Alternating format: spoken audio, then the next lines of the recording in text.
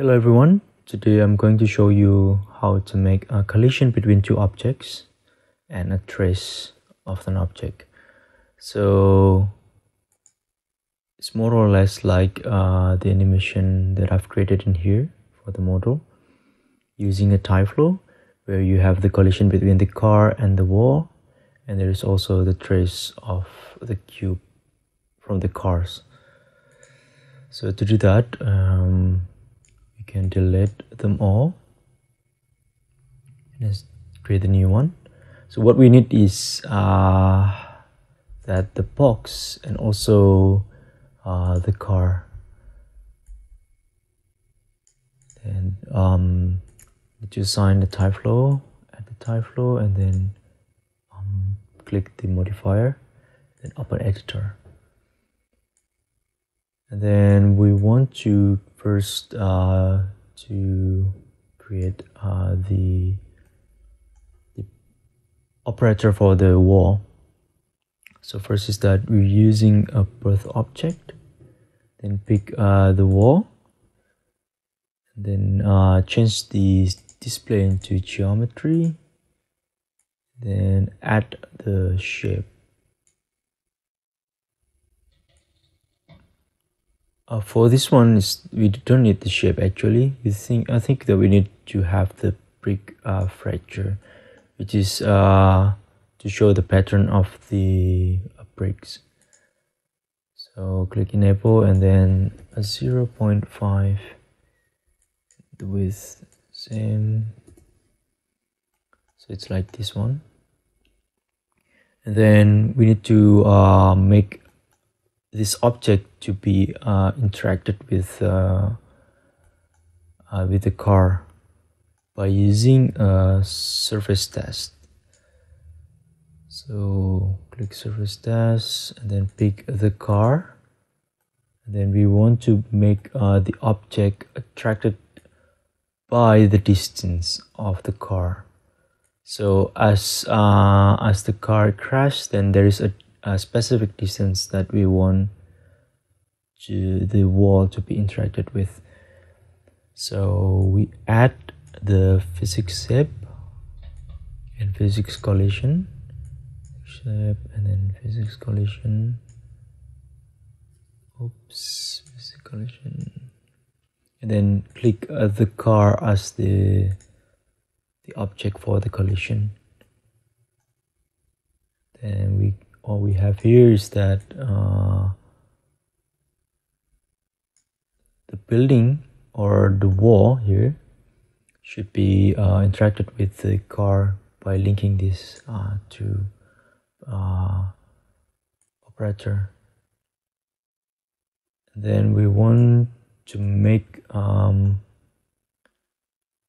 change the distance test this parameter to be less than 4 meters. So there's only 4 meters there that will be interacted with the car. Then we need to change the display into geometry to show the fracture. So you can have a play around the distance here, like you can change it into like 3 maybe. Then the radius will be smaller. Then next is that we want to make the car as a voxel, so that when it's creating the path, it seems that the path is generated by this voxel. So to do that, we use birth voxel, and then click shape, add shape, and then change the 3D into cube. Also change the size of the voxel in here, like maybe 0.3. Then don't forget to change the display so that it's shown in here. But we need to pick the bird voxel with the car into the car. So So what we have actually in here is that the voxel is left behind by the car, so we need to attach the voxel into the car is by using object bin. Then pick the object here so that it's attaching to the car. And then the last step is that we want to create the path here from the car as like the trace, like the cube. And to do that, we use spawn,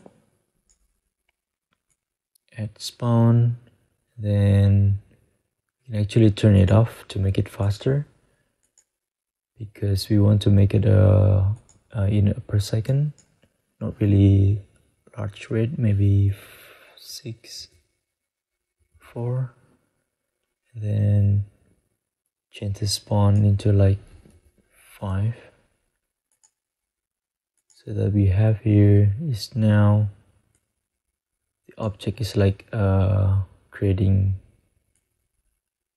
the spawn, but we need to make it shown, so we need to add the display for the spawn, change the display into geometry so that we have the trace in here, but we want to make the geometry between geometry stick to each other. And to get it closer, so change the rate into 6 so that we have like this kind of outcome. And next is that we want to control the speed or like the directions of the object, of the particles in here, using the speed, add the speed. Now it's currently recreating random patterns, so we want to make them all getting into the ground by using Physx shape between. Yep, so that we have the this object is ground into the surface of the ground. I think it's pretty much all for this tutorial. We can see the animation here as the overall outcome, and see what happens when it's collision.